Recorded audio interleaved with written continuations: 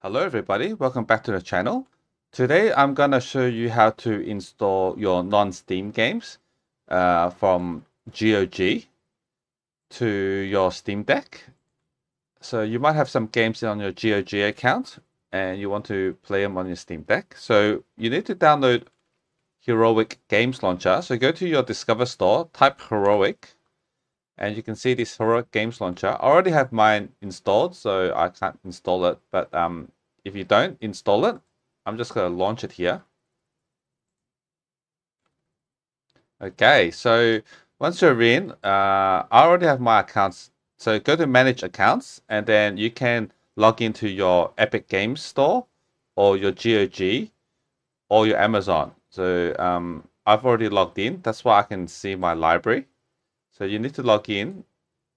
So the demonstration I'm going to do today is my GOG account for The Witcher 3, because I think I bought the game on PS4 and then there was a problem. I'm not sure if it's still available. If you buy the game on PS4 and you link your PS4 account to GOG account, it recognizes it that you've already purchased it and they give you the PC version for free as well. So yeah, okay. So I'll go to my library and then I'm going to select GOG account only. So these are my games on GOG. So I've got The Witcher 3 and yeah, just install. And it's going to ask you, yes, I'm going to select English. And this is the path. I'm going to install it in Home, Deck, Games, Heroic. And then default wine settings, wine prefix. Okay, so I think I'm just going to use the wine here. And then wine version. I think I'm going to go with Proton Experimental. Okay, install. So now it's just waiting to install. I think I'll fast forward this part. So I'll see you once it's finished installing.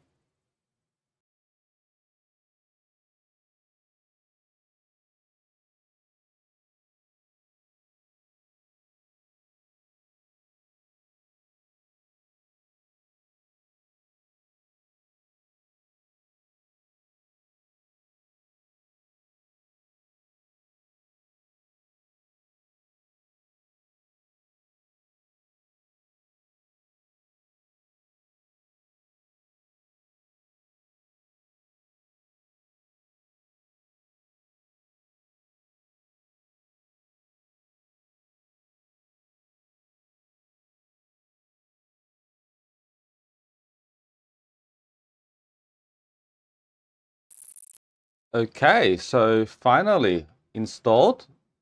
All right, so let's see the options. Okay, so we got, we can use DirectX 11 or DirectX 12, I think. I think DirectX 12 had some issues when it launched. I think it's fixed now. I haven't really played it since then. All right, so I'm using Proton Experimental. So wine path is invalid. Please select another one. All right. Is it because I'm using Proton Experimental? All right, let's see if I use hotfix. Oh, okay. So that's okay. Okay, so I'm gonna add to Steam. So I think this creates a shortcut to my Steam. So let's do that first. Okay, so it's added the shortcut. And then how do I get my save files? I have some save files in the cloud. So let me see. All right. Okay, cloud sync save. Okay. Trying to detect the correct folder. Okay. So let's just download my saves. So if you have uh cloud save previously, I think you can just press this download and it's syncing. So this is the place to do it in the settings.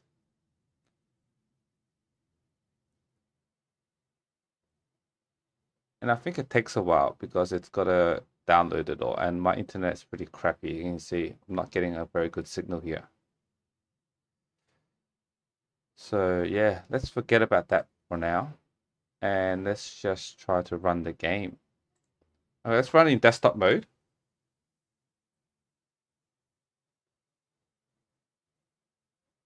See if it works.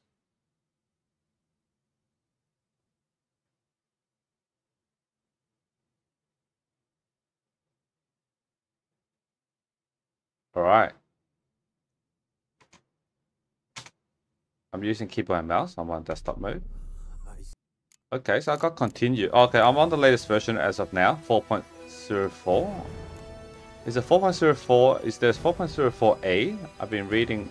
Oh my god, I pressed the wrong button. I should have pressed load game to see my loads, my saves. A giant longship that traveled between worlds.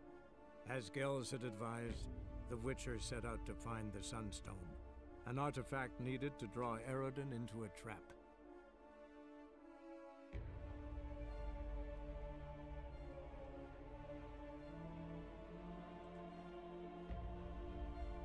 I think I've beaten the main game, and I think the DLCs I've done a bit of it. I haven't completed all the DLCs. The Blood and Wine one, I think, and the Hearts of Stone or something like that.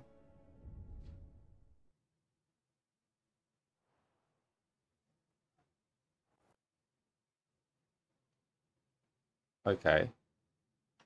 I think that's the DirectX thing. Okay, let's try to change it to DirectX 11.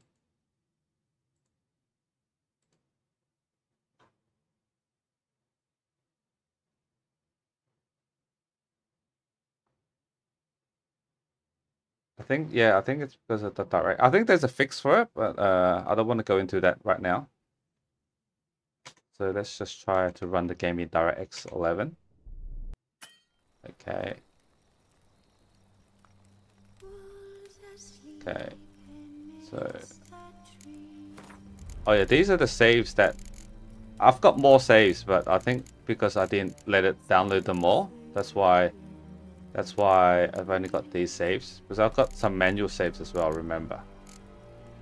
But yeah, let's just continue and see if we get this, if we get kicked out of the game. And then maybe in a separate video I'll do like how to fix the DirectX 12. I think it does work, DirectX 12. But yeah, let's just run it.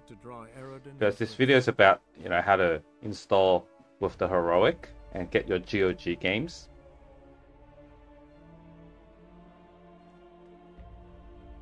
I don't have a really big library on GOG. I think I've only got this and Gwent.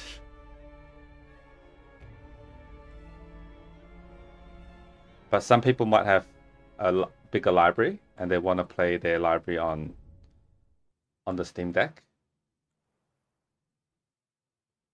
Oh yeah, see, so it works in DirectX 11. Just DirectX 12 doesn't work, like out of the bat. So okay, let's quit and see how it does in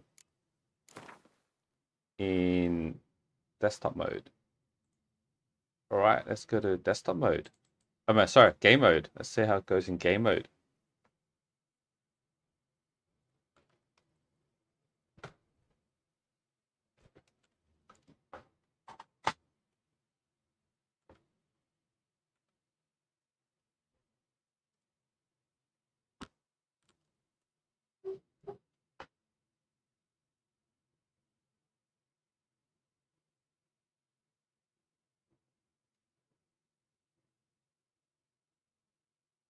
Okay, so let's go to our library, non-Steam, and let's find the shortcut. If I can. Oh yeah, I previously had it. That's why I've got two. I uninstalled it. So this one, I think they're both the same. They're both the same. Let me see.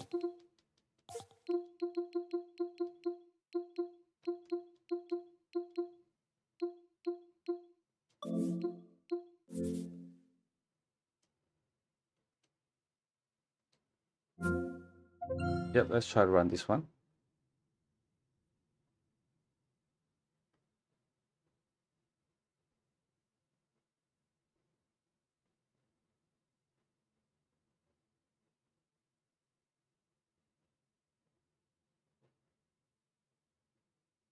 Alright.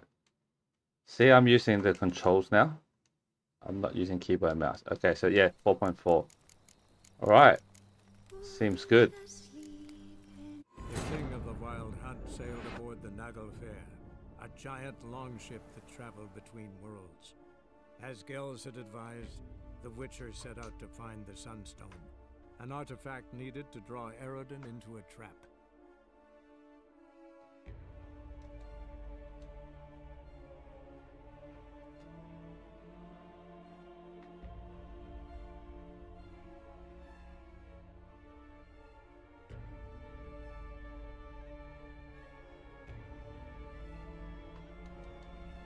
This is a great game. One of the best.